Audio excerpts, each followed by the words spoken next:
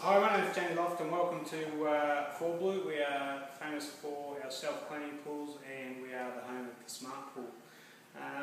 One question I probably don't get asked often enough until it's far down the track in the design process is where the plant and equipment or the pump and filters will be located. We tend to forget about them. We concentrate on the design of the pool, which I can understand. But it is fairly paramount that, one, we allow enough room for them. Far too often we find a lot of architects and builders that we end up with too small a space for the pump and plant equipment to be housed in, which can create some hydraulic issues. And also far too often we find out that people, or architects, consumers, aren't skilled or educated enough in terms of the hydraulics and to understand where they can go and where they won't need to be replaced in a couple of years because they've had to work too hard and cost the client or the consumer money, which may be you. So to illustrate to you, hopefully in this early planning stage at the minute, basically I will put a section up on the whiteboard here, and if this is our swimming pool, so this is all our pool, what this will really simply do is illustrate to you how far away from the pool the plant equipment can be and what height above and below the pool is a comfortable scenario for hydraulically for the plant and equipment, which is our pumps and filters, to be placed. So roughly this is our pool. Plant and equipment can be located anywhere within this area. So for argument's sake, can be located at the bottom of the pool. That's our filter, that's our pump.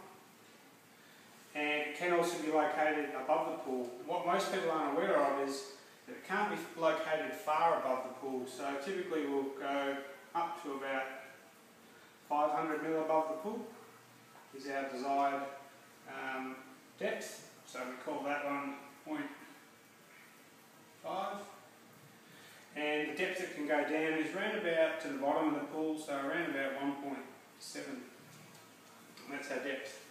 So anywhere in here, it's comfortable enough for the pool to be located, and it can be filtered with probably, you wouldn't want to go any smaller than 50 mil pipe, but preferably you go up to an 80 mil pipe.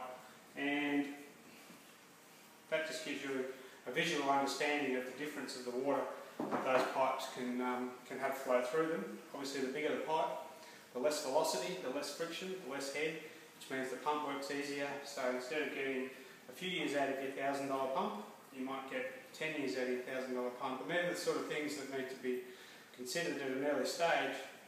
Because the last thing we want to do is go for a cheaper quote with a bigger pump and smaller pipe work, and before you know it, in a couple of years, you're replacing pumps and filters and parts in the pool that's just continually costing you money. So we aim to do it right from the start, and that way, going forward, we'll have a much cheaper pool to operate and a more efficient and effective pool to operate. The other question that we haven't answered just yet, we know we can go 1.7 below, 1.5 above, is how far away.